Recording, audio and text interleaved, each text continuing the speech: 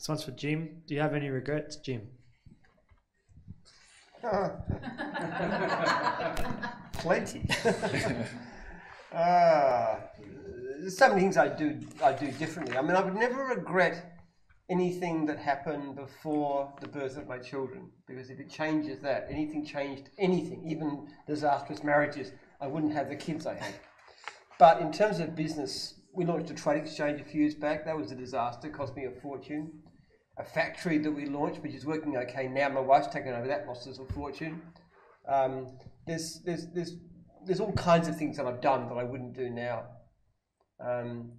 You always make it. The thing about me is I'm always trying new stuff, and not everything I try works out very well. So there's a lot of things I would do differently.